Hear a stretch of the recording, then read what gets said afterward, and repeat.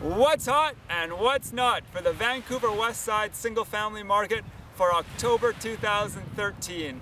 The official market type in the Vancouver Westside single-family market is balanced.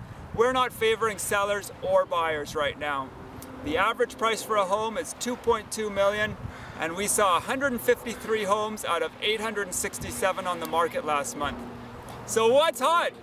Kitsilano is hot, smoking hot at a 36% sales ratio with 14 out of 39 homes sold. Anything over 21% is considered a seller's market, so 36% very strong. University. The University area is sitting at 47% for a sales ratio with 9 out of 19 homes sold. Dunbar, 27% with 26 out of 95 homes sold. The price point that's doing very well right now is anything between 1.25 and 1.75 million.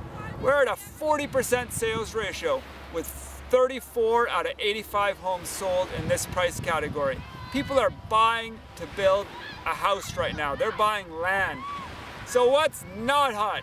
Anything over $2.75 million, very slow to sell. Out of the 456 homes on the market in this price category, only 36 sold, and that's only an 8% sales ratio.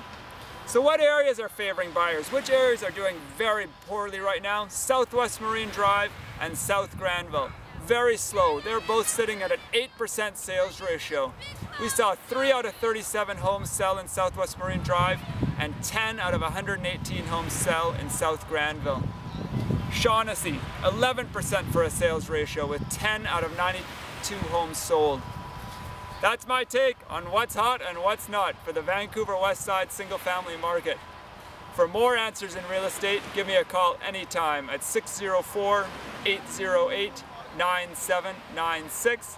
My name is David Seton, and if you like these types of statistics and market data, click on the link above. I have statistics and data for all of Metro Vancouver. Thank you so much for listening today.